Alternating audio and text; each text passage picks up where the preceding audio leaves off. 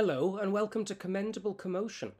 I'm Matthew Tanamelji and I'll be talking to some fascinating people about some equally fascinating topics that need more commotion. Today I'll be talking to Philip Emo. Philip Emo is the producer and screenwriter of several short films. His short films Breastfriends, Speak to Her and Cease have screened at various high-profile film festivals, raking the Best Irish Short Gaze Film Festival Award, Best Writing, Royal Television Society Awards, and Best Irish Entry. Creatively as a producer and a writer, he is most interested in coming-of-age stories, comedy dramas, and horror. Check out a link to one of Philip's short films, Breastfriends, in the description of this podcast. Filmmaking is a topic that often needs more attention and appreciation given towards it, as do the arts in general. So I hope you enjoy my conversation with Philip about these topics and about his excellent work. So, yes, the first thing I would like to ask you, which would be very interesting, how did you get into filmmaking? Yeah, good question. I was 15 years old and I was in transition year, and I think up to this point I'd already loved watching films. And then I knew I had to do something for that President's Award, if you remember, where you have to you have to do like something sporty and something charity based and all that. And when I came across the option to do filmmaking, and it wasn't then about the President's Award, it was just like a light bulb moment of like, oh, cool, I can actually make films. And I joined a youth filmmaking group, Tally Young Filmmakers, really great youth filmmaking group. So we would meet every Thursday evening after school and like make little films, and that ended up sort of kind of developing my interest further, and I kind of built my portfolio through the films I made there, because there was a lot of great filmmakers at the same time, so I was very lucky. And then I used that portfolio to apply for IDT, the National Film School. So yeah, that's kind of how it has worked out for me, and still kind of making projects, but then working as well. So working in film as well. So. And is there a sense of nostalgia you get when you remember those days of joining the film club, I think you mentioned, and just in general kind of discovering, I guess, your interest in film? Is that kind of yeah, because I mean, a lot of people describe that. Like, would you kind of agree with that when you look back on those days, or is it kind of like, all a continuous thing, if that makes sense? Yeah, it's a good question. Yeah, I think I don't really look back too much as a person, but I definitely enjoy, like, there have been times where I've been in a project that's so much more intense in terms of the workload compared to what it was then, where it was just a lot more kind of willy-nilly, just like we were still trying to make good films, and we did at times, but it was, probably not as massive an undertaking as it sometimes can be now. But at the same time, I do think that one of the things that is enjoyable about film making or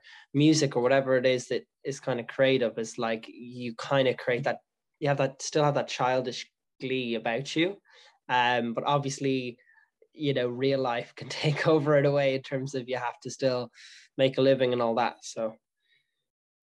Yeah, no, I see what you mean. Yeah, no, it's wise words. And in terms of then, leading on from that, would you be able to tell people what work you've done since then? Because I know you've been involved in a number of projects, and would you be able to give an overview of those projects, or some of them at least? Yeah, sure. Yeah. So I kind of made a lot of short films in college. And I think that's really what film school is all about. Like, you can learn anything in a classroom these days online, but what you do get from film school is you can meet other great filmmakers and make stuff with them. So I made a fair amount of short films in my time there. And even when I left, I sort of still kind of made films at the college a bit. And then kind of just the first year out of college was quite tough. Like, it's quite hard to just sort of, it's not like other courses where there's sort of a clear trajectory of like, okay, you do get your job here or whatever. But eventually I got work in film. So I'm over here in London now, I'm actually working television technically. And then I try to like do my projects on the side of that. So like last year I made 2 kind of independent short films. One of them received a little bit of funding from the Dún Laoghaire Rat Down Council. Now, not a massive amount, but it was still cool to kind of get money to make something for the first time, and then kind of still trying to develop short film projects. But obviously it's just harder because like, you're working full time to find the energy, never mind the time to do that.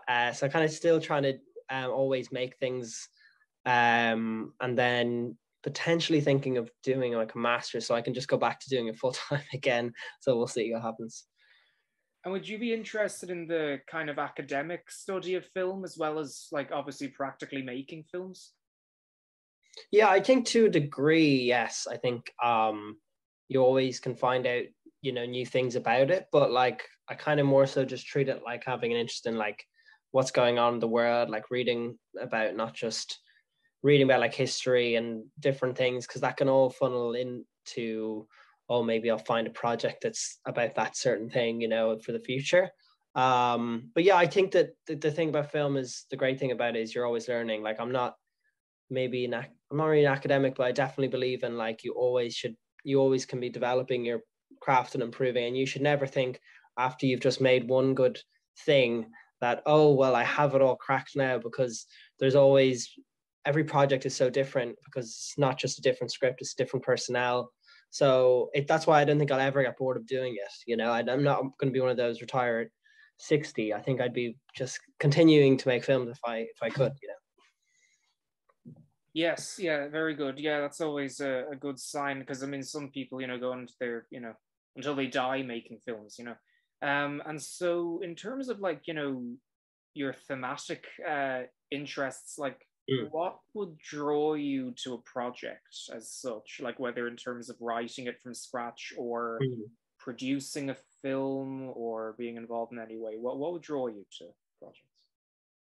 Yes, that's a great question, because I think it's something you should always ask yourself, especially when, a lot of projects you do, if you're interested in film, and music is kind of the same as well, because I've done a bit of stuff with music. You really, if you don't have that engagement with the project, then the hard graft of it won't be worth it. What I look for most is, I think, character. I'm a big sort of character driven story lover, like, as opposed to plot stories, if that makes sense. I think I like Breastfriends, probably a good example of that, where it's a coming of age film and it's very much about the character driving the story. I like coming of age stories a lot, because I think so many significant things happen to us in such a short period of time, like that it just feeds films and stories really well, because there's a lot to kind of explore there. And I think I like LGBT stories. I think because, well, I suppose I'm gay myself, and maybe we're always looking for ourselves on screen, but also I think you can find unique films there, unique stories that haven't been told. Trying to think. Yeah, I think also just quality stories as well. Like I'm not a genre person per se, but I do, if a horror is really good, or if a musical is really good, like those 2 genres in particular, I think, damn, like it's such a unforgettable experience. So I think that the quality of story is what counts, probably mostly. Yes, I see. So like in terms of so you'd be someone then who, like, you'd put primacy in the idea of expressing yourself creatively, or in some ways making something out of your own experiences, then not just kind of like I don't know, making something for the sake of it, but you'd want to put your own experiences in it, your own feelings in it, that kind of thing. Yeah, exactly. And that shouldn't be mistaken for making films or writing scripts that the characters are exactly like you in the exact place you grew up, because you may actually find that a story across the world actually resonates with you just as much as a story in Dublin. So I think that it's about the person caring so much about the project. They don't always have to have like a personal, like Eleanor Rogers, who wrote Breastfriends. She is definitely, she kind of more write things that are based or inspired on her own life. I don't think you have to be like that, but I think that you should emotionally understand the characters in the world you're writing about still. Yes, yes. And on that note, are there any particular figures who would inspire you? I know Eleanor Rogers, being one. Any other people, sort of historically or today, artists, filmmakers in general, who'd inspire you in that regard? Yeah, it's a good one. It's so hard to answer those, isn't it? Because there's so many people you just kind of you kind of flick through. And I mean, I know it's a very very popular answer, but I still think Stanley Kubrick was the best filmmaker of all time, because I think that he made a brilliant film in every genre. And like, I'm not someone who believes in making the same project over and over again. I think, you want to be looking for what's kind of fresh and interesting. So I think he would definitely be a big inspiration. I think that his dedication to his projects as well. He's an obsessive dedication that I think is quite inspiring. Like, I think I even read a quote from him last night. It was like, you're either going to go all the way or you aren't. Basically, the point. And I think that is, to me, like what a good filmmaker is. They don't settle for anything. They don't compromise. They believe in the project so devoutly. And when you are working with a director who has that belief and drive, then it just passes on to you, because you want the project to work out for them as well. So yes. Now, out of his great filmography, any film in particular that would jump out to you from Stanley Kubrick? Because I know that he's such an inspiration for everyone, including myself and you, of course. So any particular projects that would particularly inspire you from him? Yeah, I'd say 2001 Space Odyssey, because I'm a big cinema person. And you see that in cinema. I don't think it leaves you. I think you can watch the film over and over again and still find something new in it, which, if you look at, to me, that is a great film. It's like you can always go back to it and you're still engaged with it and you're still finding new things in it. And I think that's the case for a lot of his films. But 2001's the one that mainly stands out. But I do love Clockwork Orange and Paths of Glory and The Shining as well. So he's just an incredible list of films, Yeah. And in terms of then, like, sort of thematic readings that people put into his films and many other films in general, would you be a fan of that kind of thing? Would that be something that, you would read about in your spare time? You mentioned, reading about historical topics or maybe academic topics to, fuel the creative process. Would you be interested in that kind of like literary analysis as well, metaphorical, thematic analysis? Yeah, well, I think also, just kind of go back to the history point for a second. Like, I think one of the reasons I like history is because it's just good stories as well. Like, I'm reading at the moment a book about the fall of Berlin 1945, and there's just endless amounts of like stories to tell. And I think it is interesting. I think that in terms of the best films, obviously the films can do different things. So you could like a film that's really light, and you need those films as well. You couldn't just watch 2001 all the time. But I think that it is, again, kind of that thing of, I'm interested in those things. I like them. I don't watch them as much as I did probably when I was a kid, but I enjoy sort of the fact that you can have disagreements about what certain things mean. And like, I think that's the same with today. If you think of like the really great filmmakers, someone like Bong Joon-ho, like he doesn't tie everything up. He doesn't answer everything. And I think that makes for a more interesting film, Yeah, exactly. Yeah. Did you see the short film that he made for that little triptych kind of production? I think it was set in Tokyo. That was very much like that, where the man turns into a chair or something. But it sounds cool. I'll have to check it out. That was a good one. Is he the one who did Parasite? Yeah, yeah, he did Parasite. And yeah, for me, like I think him and perhaps Celine Sciamma, I think I hope I'm pronouncing her second name right. Are the two directors I'd be most interested to see at the moment in cinema. I mean, you still have some old great filmmakers like Martin Scorsese, but they're like people they usually make really interesting, really interesting films. I see. And who's the second person you mentioned? Skiam? Well, Yeah, I hope that's her second name. Celine Sciamma. Let me make sure I get it right. Celine Sciamma. She okay. did Portrait of a Lady on Fire. Oh yes, Um, yes, yes. really good um, period romance film. It's definitely worth watching.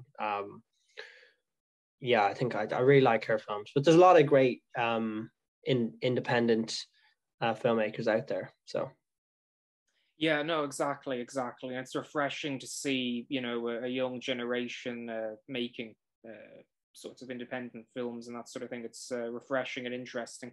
So, like, what part of the filmmaking process, either in pre-production or production or mm. post-production, would you be interested in most? Now, I mean, like, obviously, you can multiple multiple parts. I mean, it's certainly possible. But Yeah, yeah, yeah, yeah, any particular aspects of the process? yeah. It's a good question. I mean,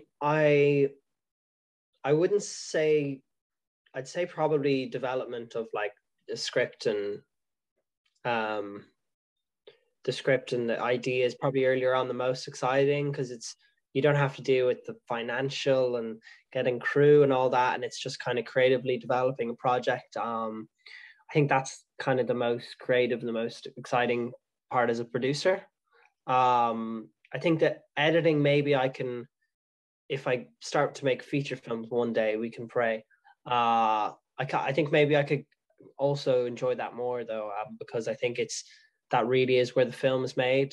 Um, when you see the transition from a first cut to the final cut, it's a great thing. But it is really the overall journey of making it for sure, though. Maybe that's a cliche answer to give, but if you take something like Breastfriends, just because I know you've seen it, is when you I love the process of like it just started off with Eleanor had this draft of a script, and then I read the script and I gave my feedback and showed it to someone else and gave the feedback, and then we start bringing in people to work on it, and the fact that you do all that stuff, all the shooting and everything, and then you end up in the edit, and then you end up showing to people. It's quite the. I think you have to enjoy the whole long journey. Yeah, yeah, no, exactly. And it's definitely a collaborative process as well. But in terms of the Definitely. script writing that you mentioned there, I mean, when you're writing a script, for instance, how would you Mm. sort of go about thinking about the narrative structure and how you'll structure the narrative and that kind of thing? Because that's been something I've been particularly interested in. If you could share any of your insights on that. Yeah, well, I suppose only up to this point if I've made short films. I haven't yet written a. Sorry, I've only written short films. I've never written a feature, and they're quite different in terms of story structure. So, with a short film script in terms of structure, I think you approach it through you're capturing a moment in someone's life. So that can be um, just one change usually that happens. Like something is introduced to them that kind of flips their world upside down, and then you process the change that happened after that.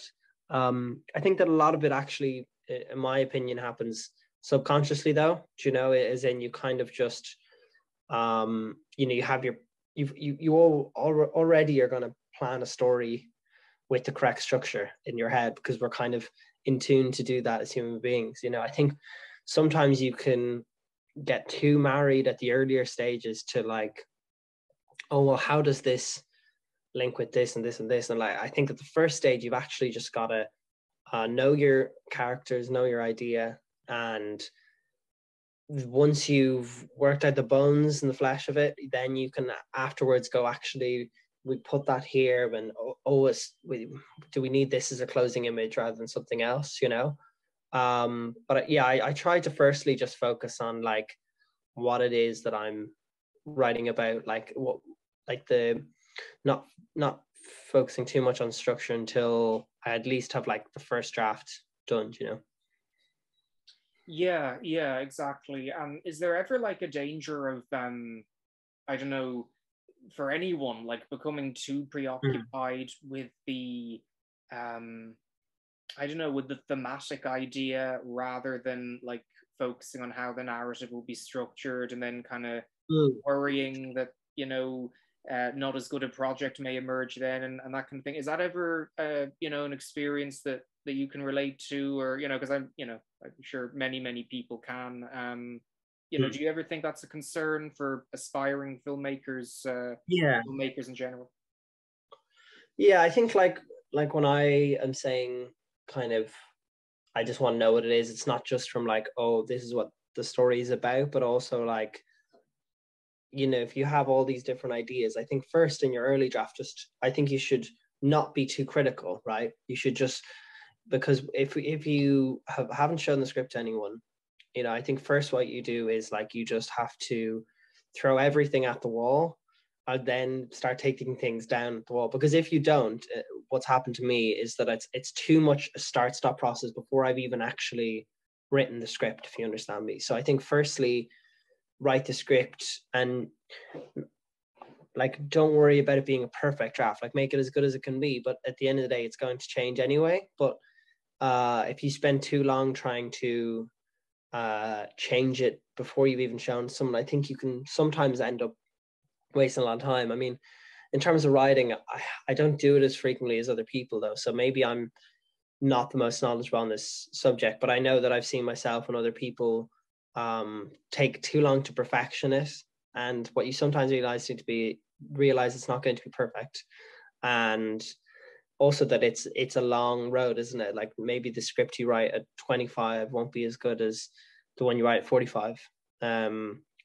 I think the bigger issue is trying to actually just stay away from distractions, because writing is such a topic that you need to be an activity that you need to just be immersed in. So to kind of actually step away from the online world, other things that you kind of want to do in your life, but maybe aren't as pressing right now. Do you know what I mean? Like, so yeah.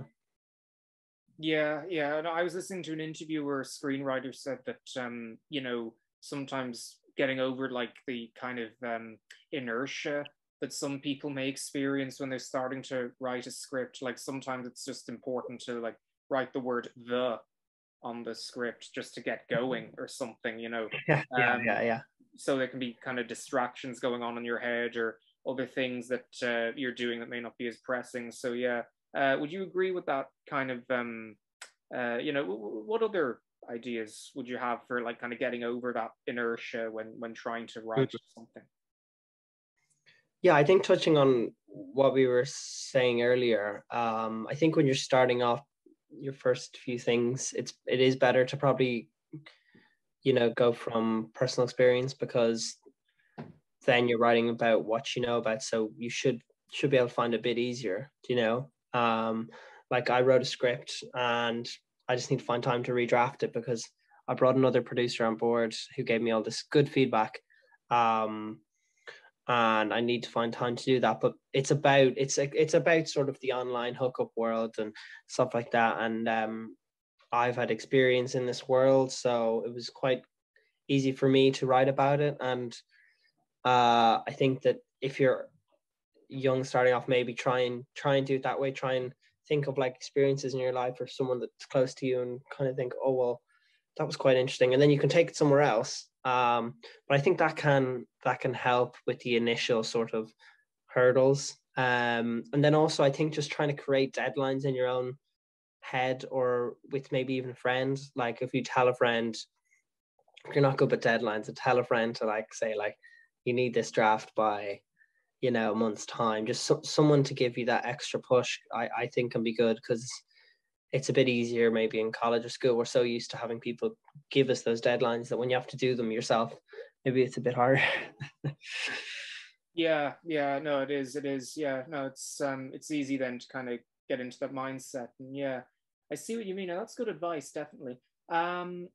what other advice would you give just to, aspiring filmmakers, in terms of not just with script writing, but in terms of like, the production process in general? Yeah. Is filming stressful? Because I know that can be sometimes a stressful part of it. And if so, what advice would you give on that? Yeah, I think, well, firstly, just I suppose kind of carrying on from my last point, I'd say like the first thing is to make a film that you feel has to be made.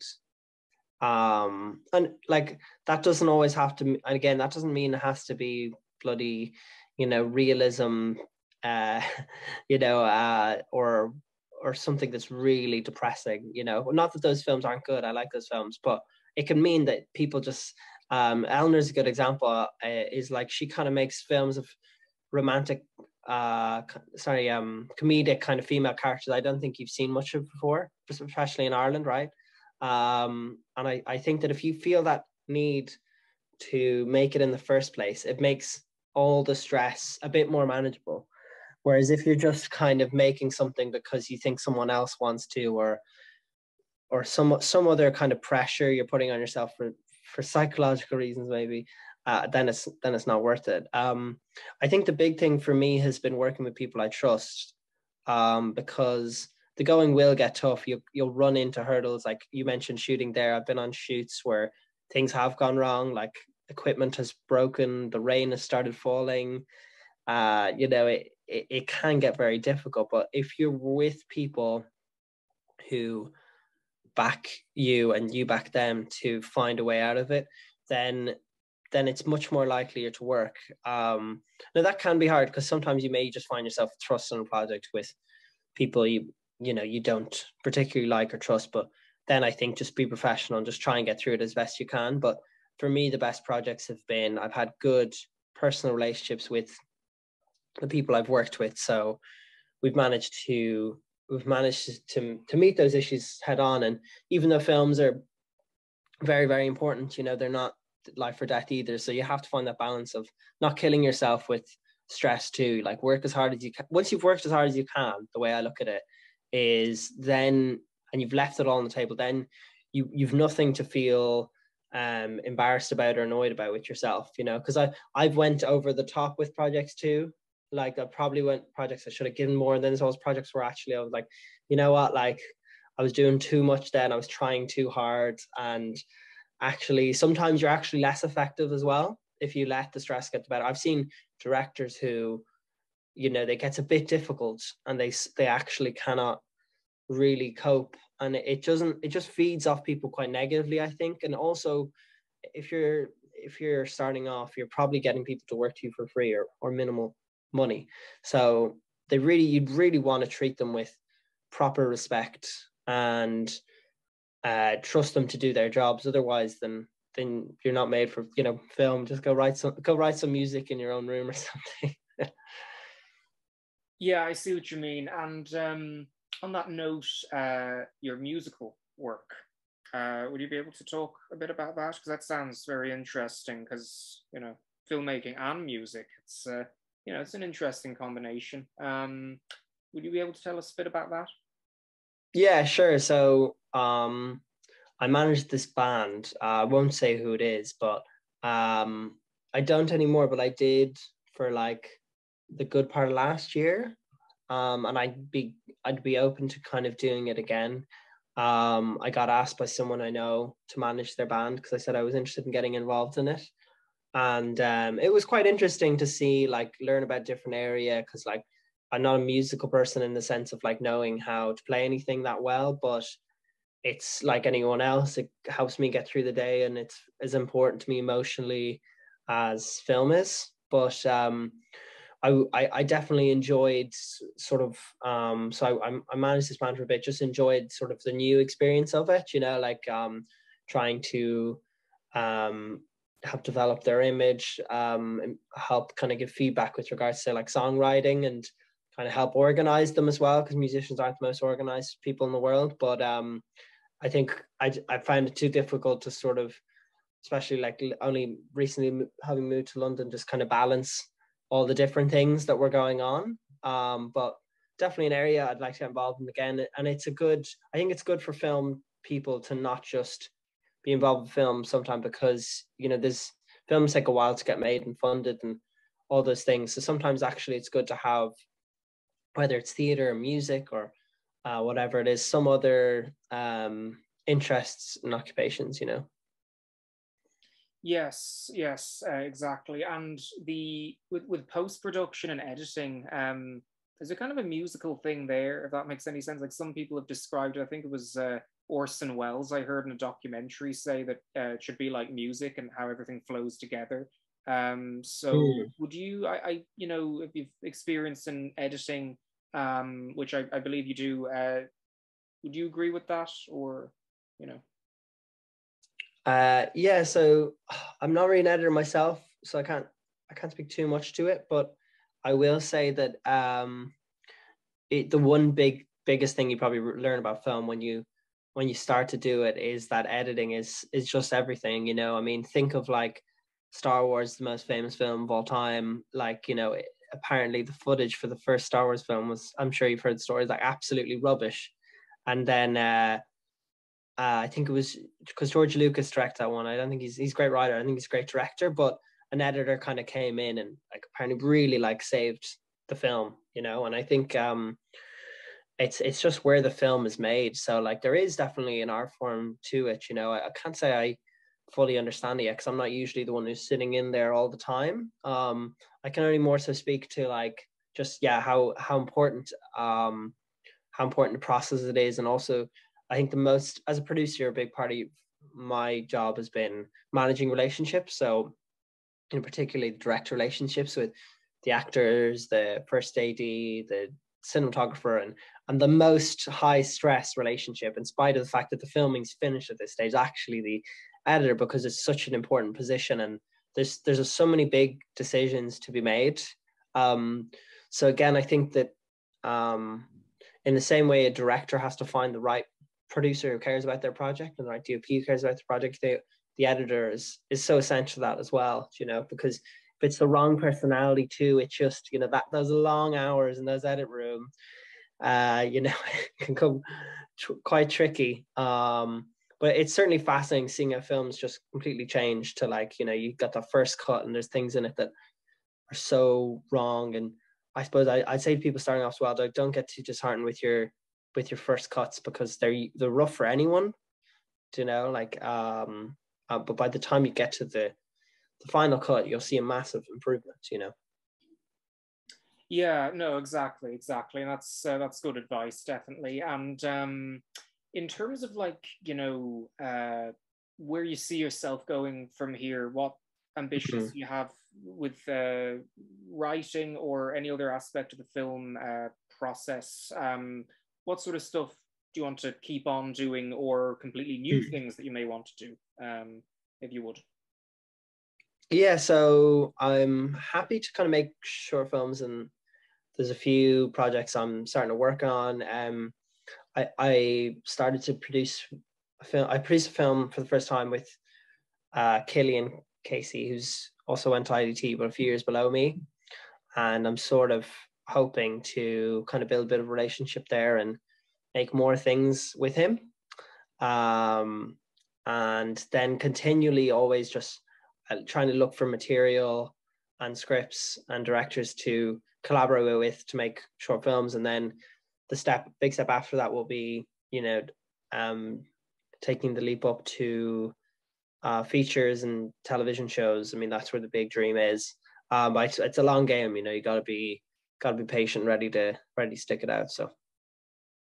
And for making that leap to, you know, feature films and television, etc. So is making short films a common route then that that people would take? What other routes would there be as well, if any? Yeah. I don't know what the other routes are. I suppose these days maybe there's like web series. I've never looked into it myself, but like web series I think are maybe becoming more of a thing. Maybe if you've I don't know, had experience in another area, like say like your theater or something like that, or yeah, some other area, and you've had good success in that and you can transition over. I still think short films are the most common way that I'm aware of, but definitely if there's another way, I will find it and come back to you.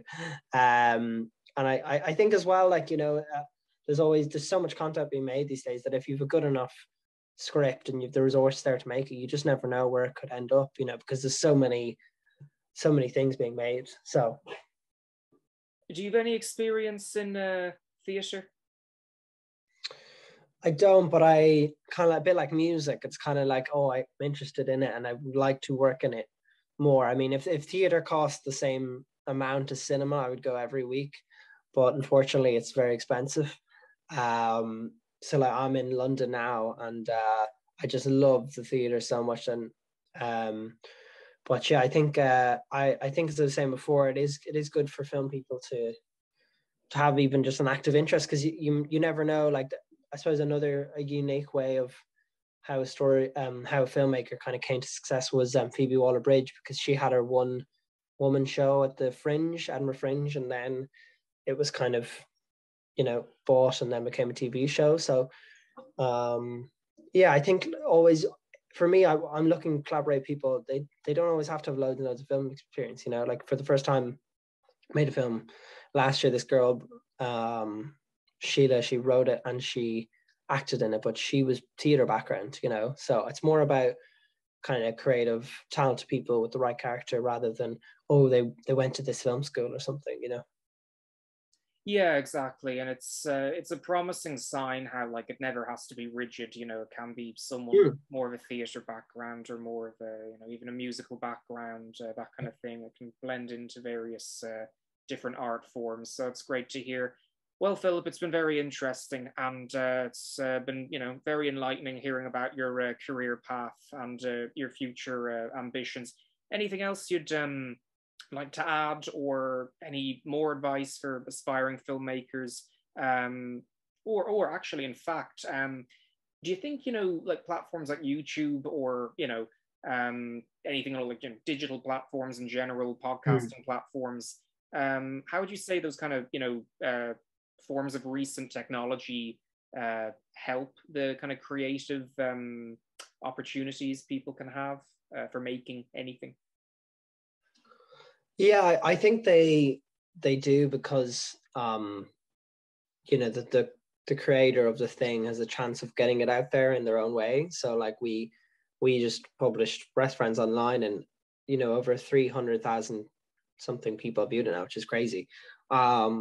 So I think that it can give you that extra chance to reach an audience, and then the kind of flip side of that is there's such an overflow of things being made that making yourself stand out is the hard part as well. So there's kind of more opportunities, but with that, comes more competition. So I think there's definitely bonuses out there though, because if you want to get your film seen, there's definitely an online audience there. Yeah, absolutely. And before we finish up, any other advice for aspiring filmmakers or filmmakers in general, artists in general? Because you've got some good advice given in this interview already. Any more? Because it'd be great to hear any advice you have, or any words of wisdom. More words of wisdom. Yeah, I wish I don't know if I have any words of wisdom, Matthew, but I think like, don't forget why you did it in the first place. You know what I mean? Because there are times I've had, like, not now, but there've been periods where I've just been like, oh, this is just not working. Or maybe I need to, I don't know, study something and just become a teacher or something, and just take it easier life. But like, I think just remembering, and particularly it helps when you try and watch films, because even I think film people now, we spend so much time on Instagram or whatever it is, and it's like you actually forget, like, when you go to the cinema and stuff like that, you remember like, oh, like, this is actually good, and just continue to make things, even if it takes time. Like, I'm developing projects now, but who knows when they'll get filmed. If you're constantly having some kind of project on the go, it kind of makes you back yourself more, that like, okay, like, I'm still doing this, still believing that this can go somewhere. So very good, very good. Now that's definitely very helpful and useful and enlightening in general, this whole interview. So thank you very much. Very interesting. Great inspiration, you and your films. So thank you very much. And let's just see here. How do you stop recording? Is it the square thing? Oh yeah, there it is. Okay. Well, thank you very much, Philip. It's been great talking to you. No, thanks for having me, Matthew, and let me know how it all goes. If there's any other way I can help out with it, just give me a shout.